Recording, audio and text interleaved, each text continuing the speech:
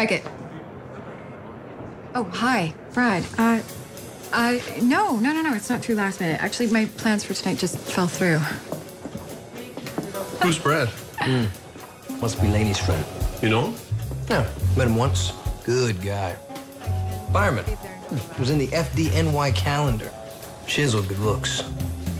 Rock hard abs. Oh, and get this. Once during a fire, after saving the parents and the kids, he went back in for the puppies. See you then. Did she just flip her hair? I'm telling you, bro. Puppies. Okay. Guess him every time. Puppies. Yes, Mr. Maitland? What? Oh, great. You're smiling. Thank you very much for your So? cooperation.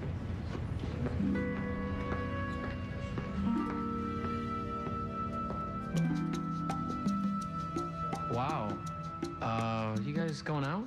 I pulled some strings that got us into a party at the British Consulate tonight. Nigel will be there. We'll get his prints and he won't even know it. Cheers, lads.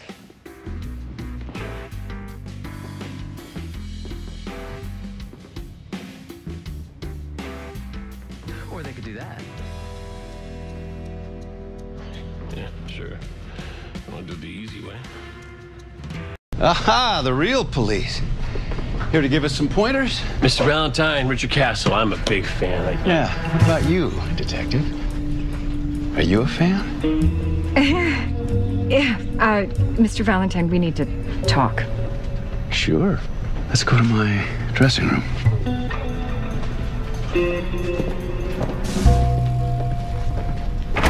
Surely you've seen some of my work. Starfleet, family practice, my car rental commercials.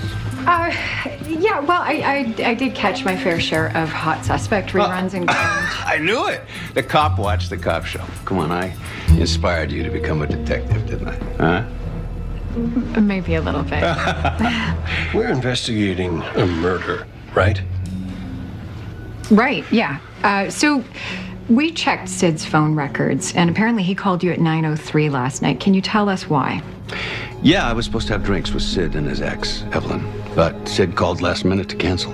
You and Sid were going out with his ex-wife. Isn't that a little odd? Not for us. Sid and Evelyn split 20 years ago, but we were all still close friends. Did he say why he was canceling? Afraid not. Anything about a deal at midnight? No, but he was going somewhere because while we were on the phone, I literally bumped into him leaving the building from the private entrance. Wait, Sid was leaving the building the night of his murder? Mm-hmm. Mr. Valentine, did he mention meeting with someone? Please. Call me Danny. And no, Sid didn't say where he was going. But I did see something strange. He went into the subway on the corner. And why was that strange, Danny? Well, he had an around-the-clock driver, so why would he take mass transit? Unless it was a secret rendezvous.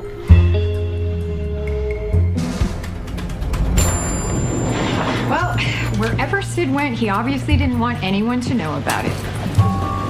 Oh, come on, Castle. He was flirting with me. I can't control that. But you were flirting right back. Yeah, but what was I supposed to do? He's Danny frickin' Valentine.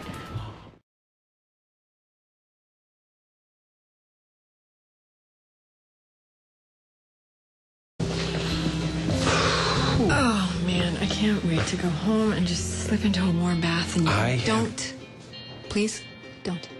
I was just going to say I'm starving. We left the restaurant before I had a chance to finish my entree. Well, it wouldn't have mattered if you did. The portions there were tiny. You know, Remy's is open all night. They've got those burgers. Oh, those shakes.